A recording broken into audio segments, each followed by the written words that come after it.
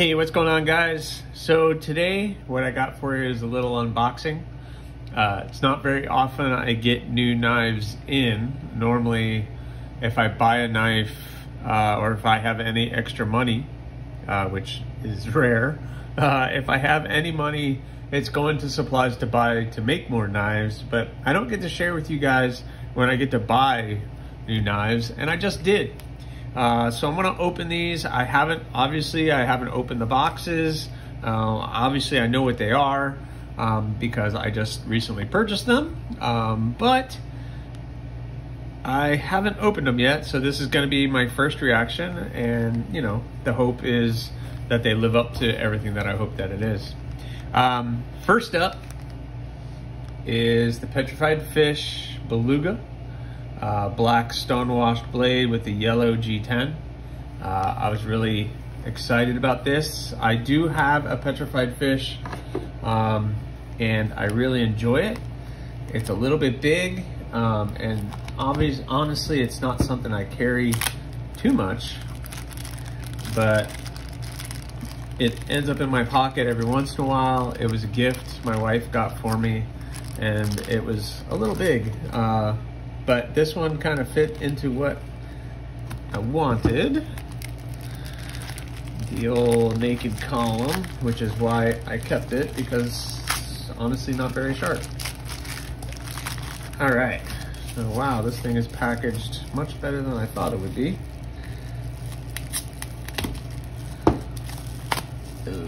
Okay, got it. Oh. This is more of a struggle than it needs to be. All right, Petrified Fish, your typical Petrified Fish box. Of course, I picked the wrong side to open it with, so we're gonna open that.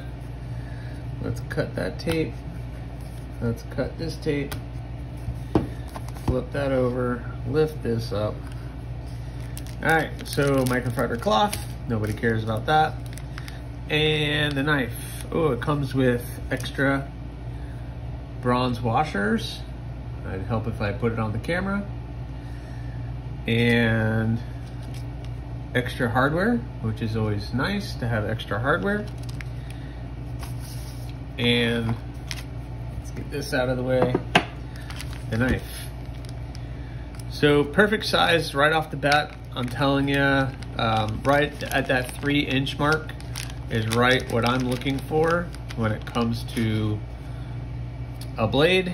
And this, I think it's like right around 3 inches, so perfect. G10 looks pretty good. It's got the nice layers. It's contoured nicely. A nice pivot. Look at that clip. Nice low profile, deep carry clip. That's gonna fall right in your pocket. Recessed screws, so even better. Centering is pretty much perfect. This is a front flipper. It also has this choil in it, so hopefully I can get my finger in there and do that. So let's see, it's been a while since I did a front flipper. Oh wow, that was really smooth. So let's see, there's the blade. That nice black. They said stonewash, but I don't see much stonewash on there. It's just a black coated blade. Nice yellow G10. Nice 4-finger grip on it. Get a full purchase. Got some jimping. It's not too aggressive. Nice jimping. I know this isn't a new knife to the market, but it's new to me. So this is just my first reactions to it. 14C 28N is the steel. So nice steel. That good access to the liner lock. Let's see, kind of reverse flick it. Let's see, there it is. So yeah, I can reverse flick it with a little bit of extra effort. That access to the lock bar is really good. Nice and smooth action. Again, front flipper. You really got to get in there with your fingernail, probably. Maybe I'll get a little lower. There it is. So the front flipper is probably going to be the best bet, but yeah, that lives up to my expectations. I'm really happy with that purchase. I really like that one. So let me put all this away. Put all of that away, and then we'll break out this one. The next one up, you saw it, is Miguron. I think that's how you say it.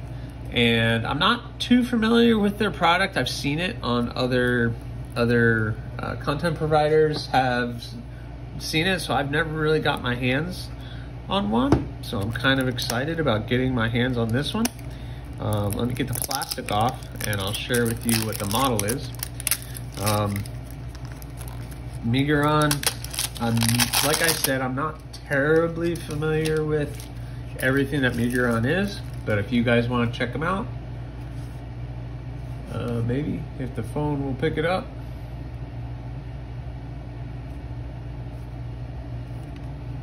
Here, can see that? Maybe, possibly. Maybe I have too much light going on right now. Let's turn that off. Here's their Instagram. Here's everything. All right, so Miguron knives. Let me get the light back on for you guys. This is the Miguron knives TA 10 handle. All right, must have cut off a bunch of stuff. I forgot what the model is, so I might have to magically put it on the screen or put it in the description. All right, so let's open this guy up without tearing the box up too much. I like to keep the boxes. I don't like to tear them up too much, just in case I decide to resell them. Like I'm gonna resell anything, please. I wish I probably should resell some stuff, and I look at it and I'm like, no, I can't.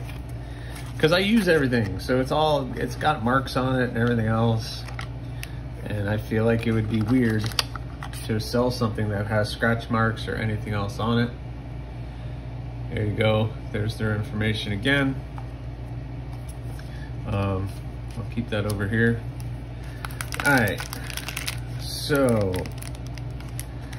all right. This is another perfectly sized blade, right about 3 inches. It's a thick boy, huh? That thing is pretty thick. Here, I'll compare it to this one, and you can tell it's much thicker. So very thick steel liners on that thing, overbuilt. Got that big thumb stud. Big thumb stud. I'm used to you guys being over here for some reason. Big thumb stud. All right, you ready? Well, before I open it, let's take a look at everything. So deep carry clip, but it doesn't have recessed screws. A gradual lift on the clip, so it's not going to get caught on too much when you got it in your pocket. Nice screws. It's deep carry, but it's still going to stick out just a little bit. It has a lanyard hole, which I don't use lanyards for my pocket knives, so that's not going to really affect me. That was a good action. Oh, right off the bat, I like the hollow grind that they have on the blade. I like the stone wash finish on the blade, and then the hand sanding look on the flats. That's a really good look. I really like that stone wash here, and then it was smoothed out up on the flats of the blade. That is a really great touch. I really like that. 14C 28, and again, kind of that different, kind of a thick Scandi grind almost on this thing. Nice deep belly to a tip. The top is completely flat with a nice deep belly blade. That's good action, nice and smooth. Let's see if I can front flip it without cutting my finger. I kind of failed on that one. Let's see.